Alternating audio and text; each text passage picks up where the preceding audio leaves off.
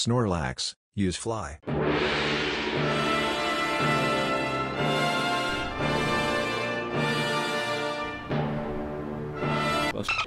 Hi everybody, this is CVGS, I'm Zakapti here, and today we are recapping the news from week 6 of the Vanguard livestream for OverDress and our collective thoughts on them.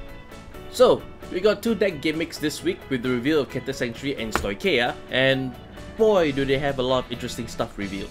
We got an answer to why Keter Sanctuary has 16 great trees in the deck, and that's because of the write-ups that you'll do with the deck. Knight of Heavily Sword Fort skill, when this unit is rolled upon by Knight of Heavily Spear Rooks, by revealing 2 great trees in your hand, you can reveal the top card of your deck. If it's a unique card, you can call it to the Vanguard circle, if not, put it in the drop zone. On top of that, by Counter Blasting 1, choose one of your great tree Vanguards and it gets plus 5k power.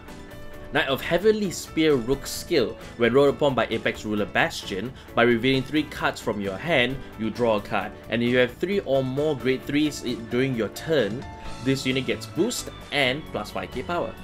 Just these 2 cards alone showcases that the deck revolves around grade 3s, and with all the cards being grade 3s themselves, you can easily fulfill both auto skills.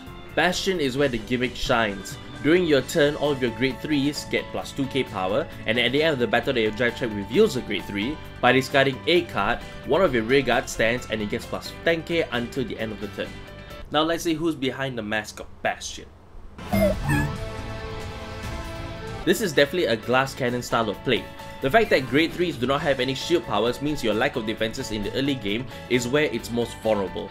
But as soon as Bastion takes the field, he can immediately regain the ground with 4 high-powered attacks if we check a grade 3 with him. On the opposite end of the spectrum, we got Stoicheia's gimmick, which is surprisingly Aqua Force based. Silverhorn Beast Cherishes skill. When rolled upon by Silverhorn Beast Lattice, you may reveal the top card of your deck. If it's a grade 2 or less unit card, call it to the Vanguard circle, if not, put it in the soul. From the back row Vanguard circle, during the battle that this unit attack, this unit gets plus 5k power. Silverhorn Beast Lattice. When rolled upon by Silverhorn Beast King Magnolia, by Soul Blast 1, reveal the top card of your deck, and if it's a unit card, call it to the Vanguard circle, and if it isn't, put it in your hand. Once again for the back row Vanguard circle, when it attacks a Vanguard, by Soul Blast 1, this unit gets plus 10k power until the end of the battle.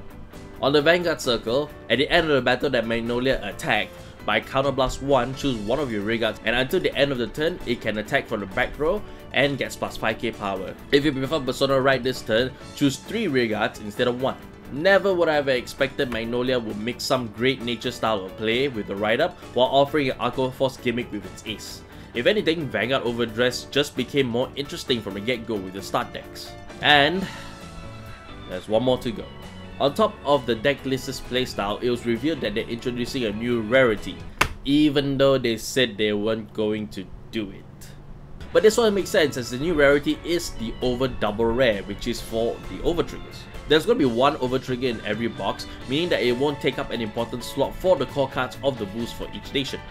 Over triggers are hype as hell, and they can add a lot of the fun factor to any game of Vanguard. But given that we already have over triggers available in the start deck and you're only allowed up to 1 in every deck, the rarity of 1 per box is actually alright. And we believe that it's good for everybody, competitive or casual. Casual players won't lose out on the fun hype of an over trigger, and getting the nation specific ones is optional for them. While competitive players won't be paying through the nose for something potentially vital to their min-max tournament decks.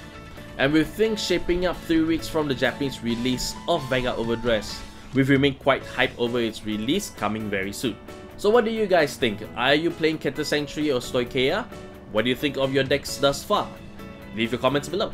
And if you want to be part of the live conversation with us on OverDress, we're on Twitch for Tuesdays live streams and Wednesdays for our discussion streams on YouTube. So be sure to follow us on Twitch for our gaming streams, slam that like and subscribe button and ring the bell so you get notified of all of our videos when they release here, be it for Battle Spirits or for Vanguard. Be sure to follow us on all of our socials. We're on Facebook, Twitter and Instagram, and we have a Discord as well where you can find myself, Dempster and Leon Almost Nights.